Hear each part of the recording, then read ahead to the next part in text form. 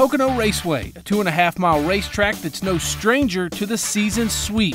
For instance, Jimmy Johnson swept both Pocono races in 2004, Denny Hamlin did it during his rookie season in 2006, Dale Jr. did it in 2014, and this year Ryan Blaney looks to back up his win in June and put the Wood brothers back in victory lane for the 100th time in the Monster Energy NASCAR Cup Series.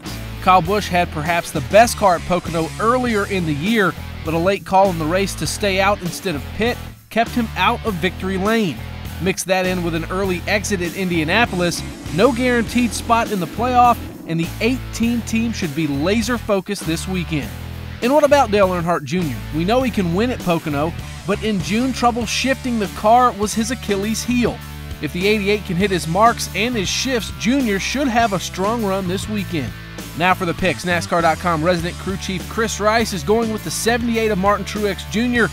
That team has a win here, and that came in 2015. But I'm going with another first-time winner this season, Chase Elliott. He will be the third Hendrick Motorsports car to make the playoffs with a win this weekend at Pocono. With your starting grid, I'm Jonathan Merryman.